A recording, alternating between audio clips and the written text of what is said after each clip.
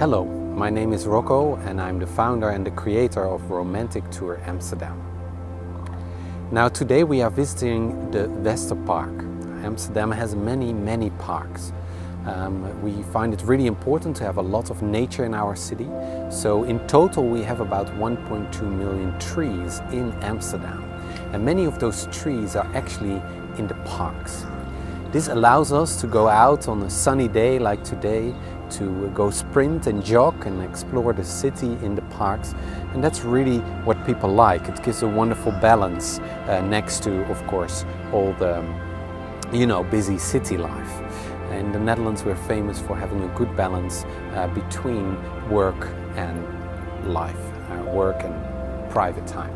We find that very important. So the Westerpark is a great park and quite a special park. Now why is that? It's a very new park. It was actually developed in 2003, so not so long ago, less than 20 years ago. And this was a place where there was a factory. It was out of the city, so there was a big factory here, the Gasfabriek.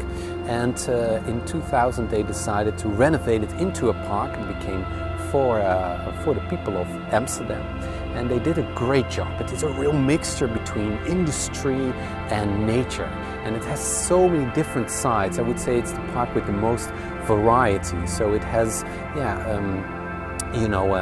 places where there's lots of industry, buildings, houses, big grass fields, wild areas, farmers, there's even a little children's farm, so it has a real wide range of different aspects of the city, and that's something that I really love about this park.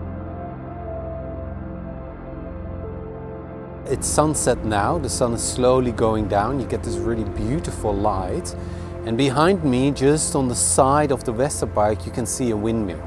There's actually someone living there, so you cannot visit this windmill, but it's a great place to take some pictures, especially in spring.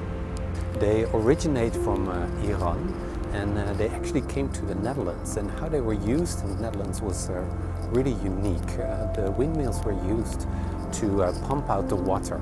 So that's why we have lots of windmills here in Amsterdam. And the blades are turning around and we pump up the water. So that's what is very unique about the Netherlands. 1/3 of the country is below sea level.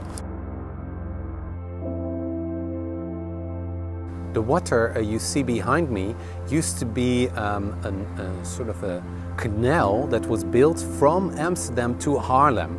And Haarlem was a much older city than Amsterdam, and they had a treksluit. That was a way to pull a boat with horses all the way to Haarlem and between Haarlem and Amsterdam. So there was a sort of public transport, you could say.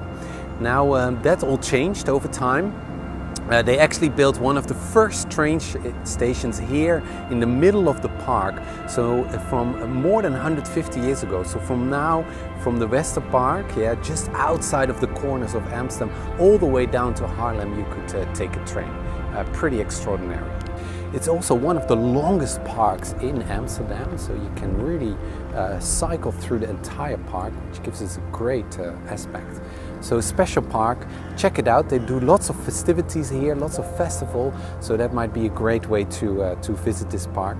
So I highly recommend you to check this park out. Take a little picnic basket with your lover and just sit by the water, watching the dogs, so cycle through the park and explore the other ones. So I hope this was useful. It was a real pleasure to share with you this park today.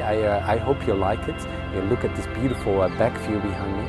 And I hope to see you in Amsterdam. And check our website out. We write lots of blogs with interesting content. Lots of more videos are coming up, and we made a few already. So check it out, and of course like and subscribe so you support me in this business. So appreciate it. Thank you so much, and have a lovely visit to Amsterdam if you're coming. Bye bye.